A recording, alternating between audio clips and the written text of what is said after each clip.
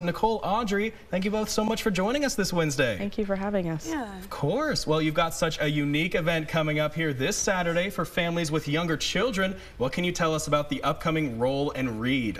So the Roll and Read is actually from the Parents as Teachers National Center. It really promotes really physical activity and literacy together. So it's really great. There happen to be 4 reading stations. We're doing it in Evergy and Noto. We're partnering with Noto Art Center to be able to do it. And so it's just really a fun event. Love to see it. Like you've mentioned there, it's an event with a focus on promoting literacy and physical well-being for those younger kiddos. Can I have you speak on the importance of promoting those values so early on in life? Well, we just really know that so much of brain development happens before the age of 3, and so really focusing on young children is so important. This week is the week of the young child, and so part of our celebration is this event, along with our Blockfest celebration that we're hosting with the Topeka Public Library. So, but we just know that so much happens before the age of 3, so much of brain growth happens, Right. and it's just so important for us to focus on young kids and really give them the best start. Yeah, can I have you both talk a little bit about how this collaboration kind of came to be? Well, I'll just start just because Audrey sort of came in a little bit, really I just saw the event and posed it to United Way and said, hey, I really think this could be a really great way to support literacy with a grant that we have.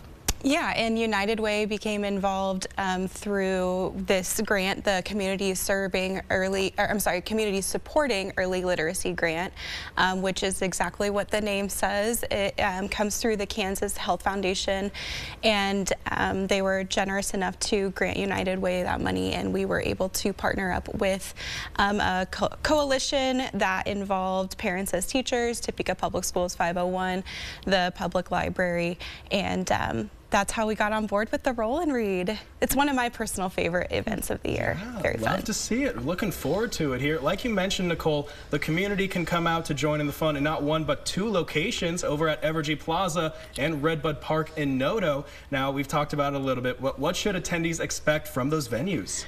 Yeah, so Evergy is going to have all of our community vendors. We've got vendors that are going to be out and telling you about their programs.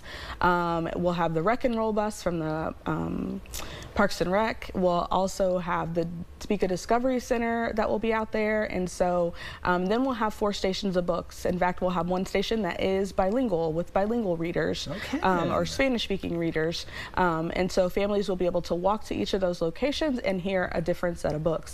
In Noto, it will be just the same, just on a smaller scale with different guest readers, and then in fact at 11 we'll have Singing Sarah doing a little performance in Redbud Park. Sarah, love to hear it. Well, you mentioned that there's so much happening here on Saturday. A parade kickoff as well, some reading stations like you mentioned there, stroller decorating even, and some free food, which never hurts. Yeah. Now, what's it mean to you both to have so much for kids and families alike to do for the Roll and Read event?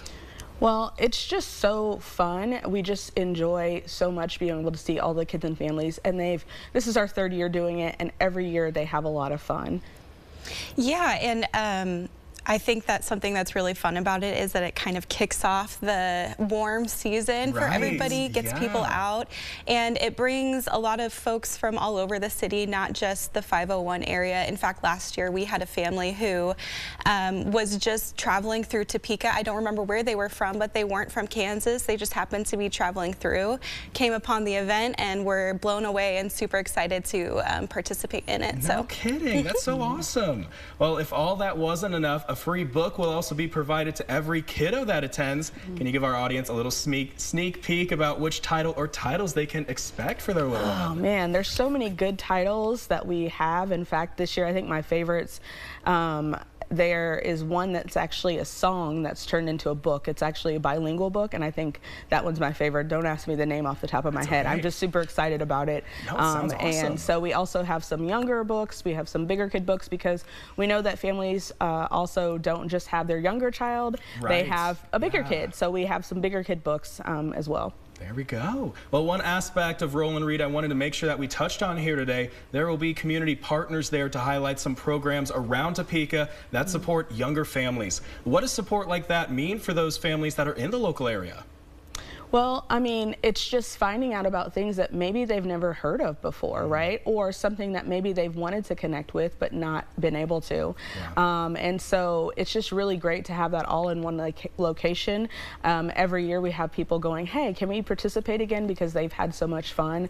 It's just so great to be able to partner together. It's great to partner with United Way as a school district all together, but also the library. All of the books that will be read at the stations are from the library, and so you'll be able to go to the library and check those out with your little one. Love to see it. Perfect timing. It's Library and Schools Month, I believe, if I'm remembering right. So bringing it all together. Absolutely love to see it.